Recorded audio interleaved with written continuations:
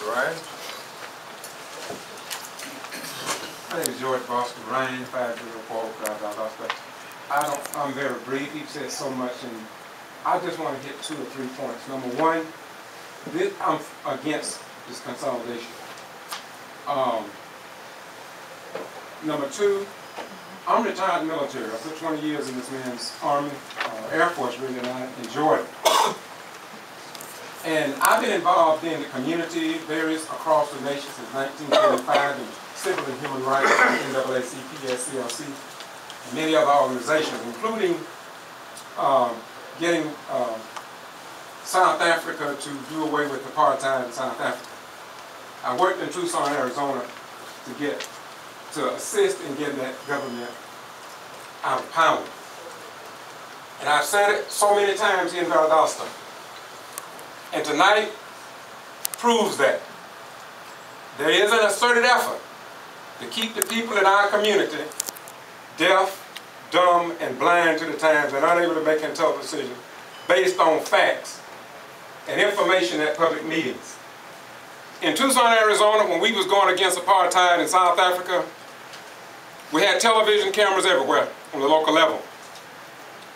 When Jesse Jackson, I assisted him in his campaign, I worked with Barack Obama. A lot of those meetings, we had cameras in the local community. I'm looking for TV cameras here tonight to see the citizens show up, to show their concern. I know they're out in the hallway.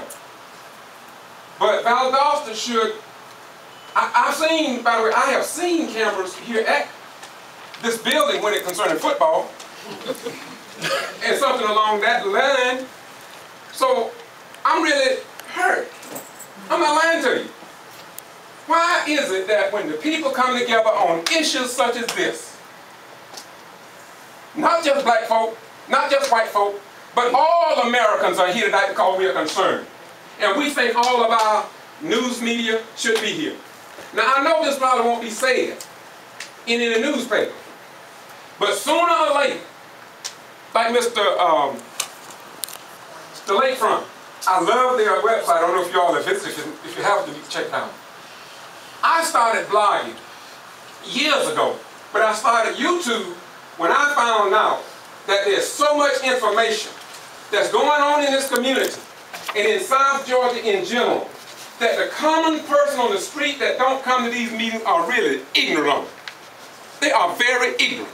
Because the Valdosta Daily Times don't get it out right, WCTV don't get it out right, ABC don't get it out right, and we the citizens don't get it out of our mouth to tell them that they ain't getting it out. And so we got Moody Air Force Base, Wild Adventures, and all these other VSU got professors out there know that the information not getting out. So I'm gonna close with this. Information can save a nation, but ignorance will destroy it. Amen.